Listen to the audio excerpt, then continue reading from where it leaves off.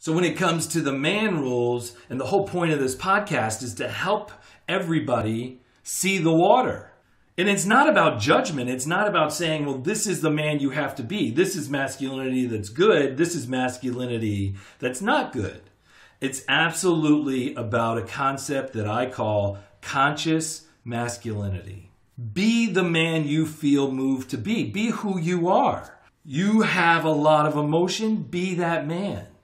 You feel moved to do something that is quote unquote feminine.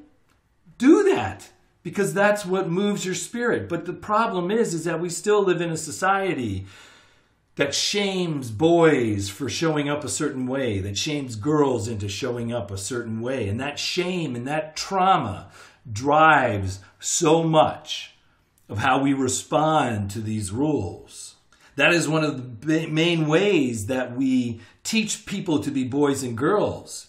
Not very often through affirmation, but often through, you have to do this or you will suffer consequences. You have to not do this or you will suffer consequences. And often those consequences are social rejection and isolation, from the form of rejection to abuse and violence. These are why I call them the rules. There is a coercive aspect to them. There are consequences when we don't follow them.